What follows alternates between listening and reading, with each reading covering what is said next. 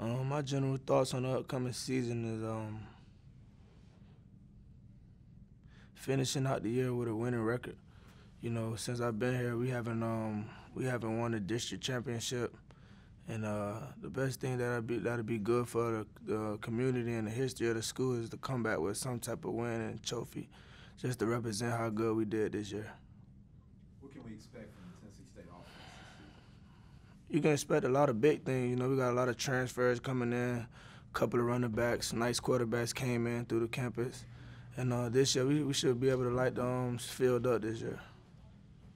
What are you most looking forward to this season?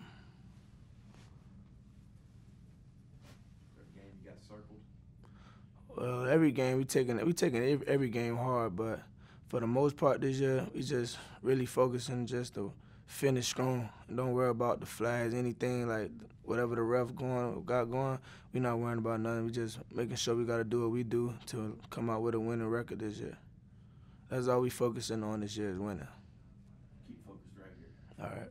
What do you like most about this team? This year I like this team because it's a lot of competition. Like since I've been here, it wasn't that many like competitive players here. So this year there's a lot of people that like to compete from all positions, from linebacker, safety, cornerback, receiver, and also quarterback. Even a running back got a little competition back there. So I can say it's a lot of competition this year. What do you see as the biggest challenge that could keep you from your goals? The biggest challenge is ourselves. So if we not focused, you know, that'll be the first thing.